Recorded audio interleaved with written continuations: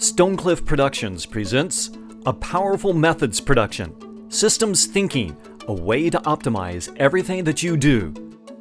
What is systems thinking? Say you want to make a cup of coffee. You plug in your coffee maker, pour the water into the reservoir, scoop the coffee into the filter, and wait for it to brew. In this case, you deal only with inanimate objects. You can change the sequence or alter the amount of ingredients. This system is a deterministic system because we can determine the outcome knowing the processes. The boundaries of this system are those of your kitchen, which is a subsystem of your home, which is a subsystem of your city.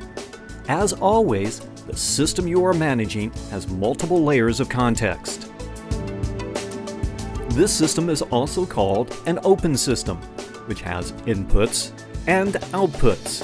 The input is converted to the output through a process.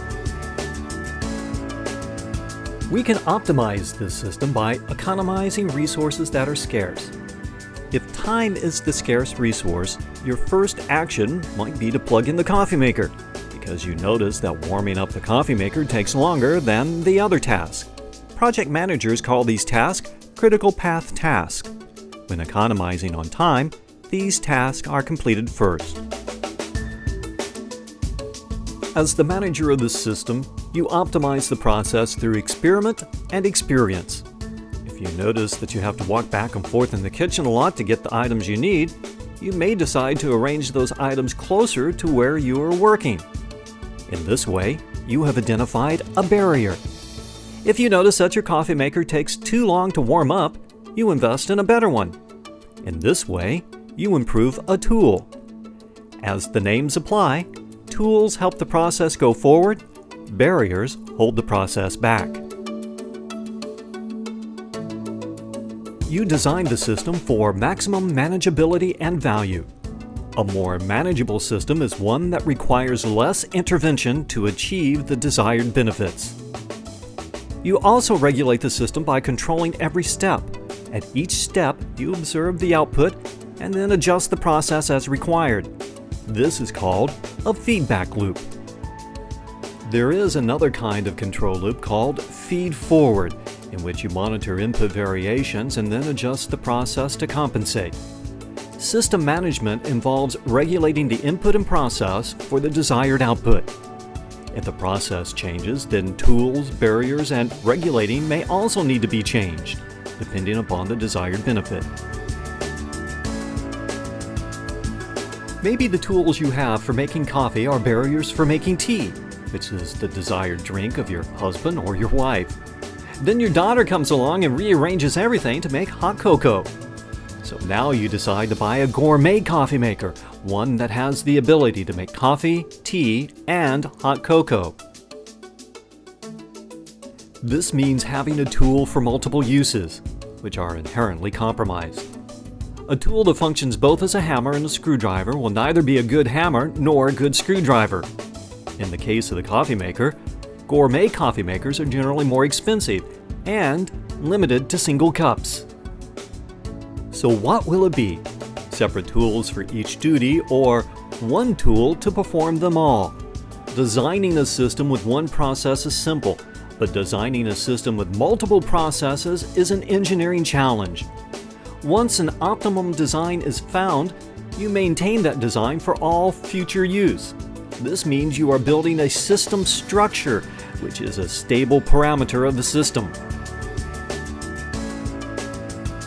Because you are the beneficiary of that cup of coffee and you incur the cost, including ownership of the kitchen, you have the incentive to optimize the process for maximum value.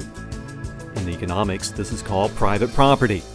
This is different than communal property or public property, where individuals do not own their property and thus have no incentive to optimize their systems. In managing public property, such as roads, we come together as sovereign individuals to form a society and elect representatives to manage the systems on our behalf. You've also established infrastructure through purchasing decisions. Your cup of coffee is made possible through a number of different companies located throughout the globe. Those companies profited whenever you purchased the coffee, and that allowed them to grow and expand.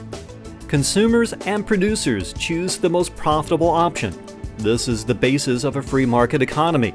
The key is choice. Choice is freedom. Now back to structure. Every system has structures, its stable parameters. Your kitchen has stable parameters that allow you to make that cup of coffee. But at the same time, they impose limitations on the process. For example, the walls of your kitchen and the arrangement of your cabinets and counters, they're all fixed. And you don't change them because, well, the cost is too great. But we cannot make cups of coffee by the millions in your kitchen. The structures of the system limit its capacity. There is only so much you can do to increase capacity. Beyond that, the structure must be redesigned. There are 3 distinct levels of optimization. 1. Optimization within the structures, or system management.